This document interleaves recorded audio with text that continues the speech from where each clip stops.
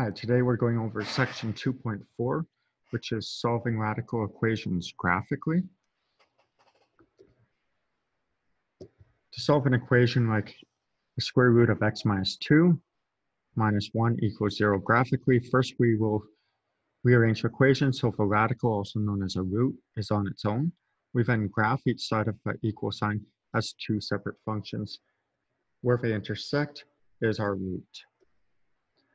For example, square root of x minus 2 minus 1 equals 0.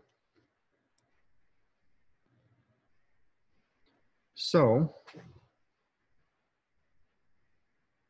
first thing I would do, like I said, is rearrange my equation to get the root on its own. So I'd add 1 to both sides. At this point, I change that into two separate equations. So we've got y is equal to the square root of x minus 2 and y equals 1.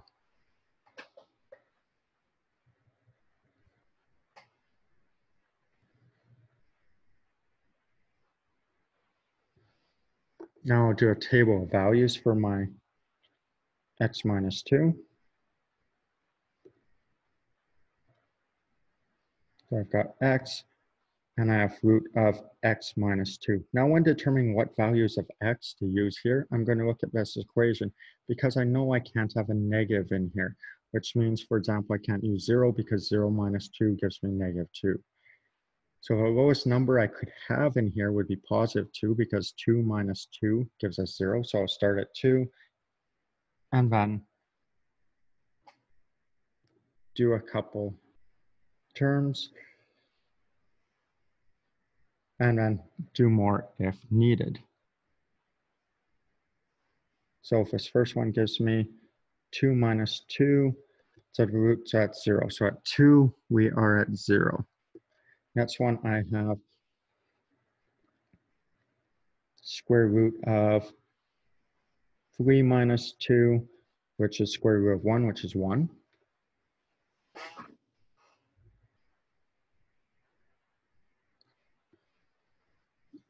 Now, the next several I know will give me decimal numbers, so I'm going to choose a number for x here that's going to give me a perfect square inside here. So this perfect square is 1. My next perfect square is 4. So if a number that give me a 4 in here would be a 6, because if I have square root of 6 minus 2, that's square root of 4, which gives me 2. So at 6, I'm at 2.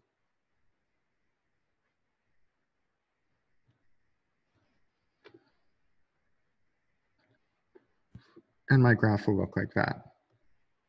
Now for the y equals 1, whenever you have y equals something, that's just a horizontal line at that y value. Now we're trying to find our answers where they intersect, which is right here. So therefore, we will find our x value there, which is 3. Next example, we've got square root of 3x plus 1 plus x equals 9. So do the same thing as before, so rearrange it. So I've got root of 3x plus 1 equals negative x plus 9. Now I'll do my y equals root of 3x plus 1. Do a table of values.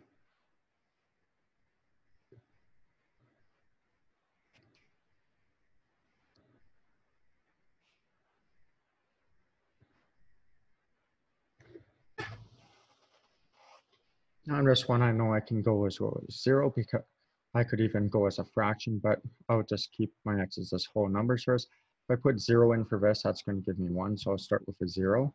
So that's root of 3 times 0 plus 1. So that's square root of 1, which is 1. So at 0, I am at 1. Then I'm going to see which numbers putting in here will give me.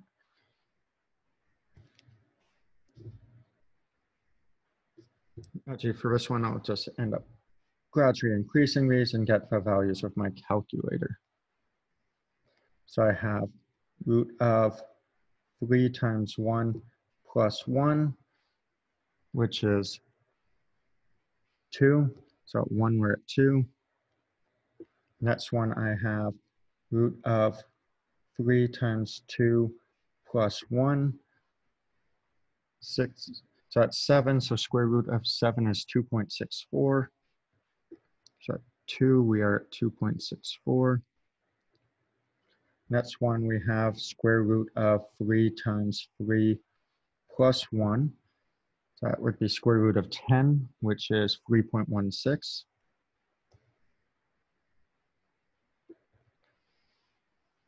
Next one, we have 3 times 4 plus 1, which gives us 13. So square root of 13 is 3.6. Next one is 5. So we have 3 times 5, which is 15 plus 1. So 16, square root of 16 is 4.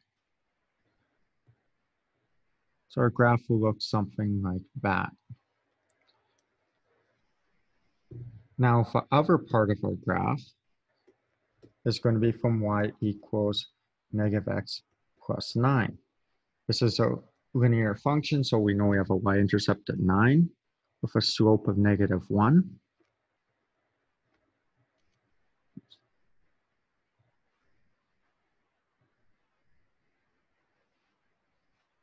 And we can see from our graph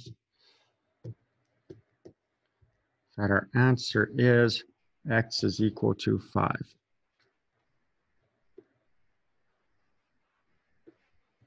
Next example, this one's already rearranged for us.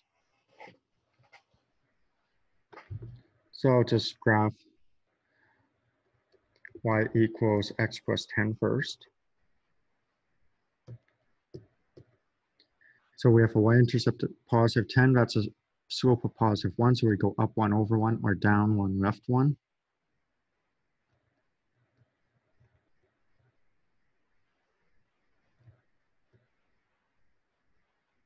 And we can see our graph looks like this.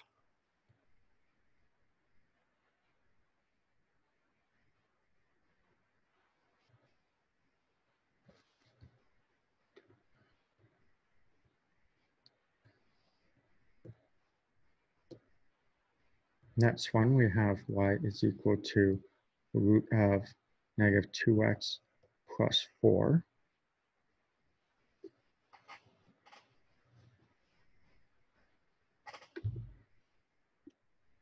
Now looking at this, I can see that the largest x value I can have would be positive 2.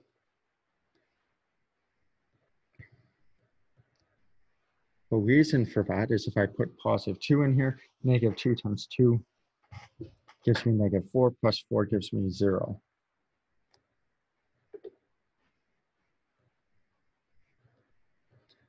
Now, if I want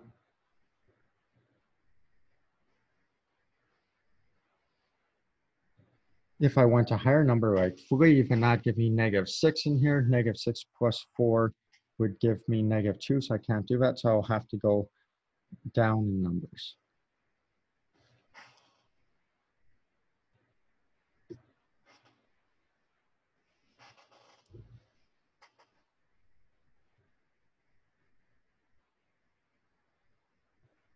Okay, so at 2, I am at 0.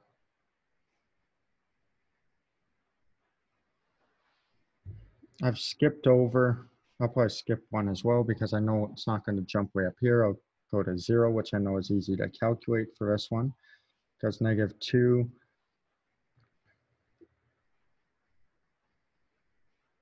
times 0 plus 4 gives me square root of 4, which is 2. So at 0, I am at 2. And then I know from looking at this, the next perfect square I'll get will be if I put in negative 6. So I have negative 2 times negative 6 plus 4.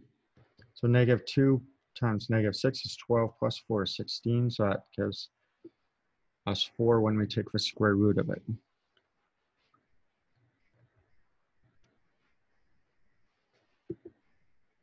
We can see our answers here, where x is equal to negative 6. Now, practice work for a section is on page 137, numbers 4 to 6 and 15.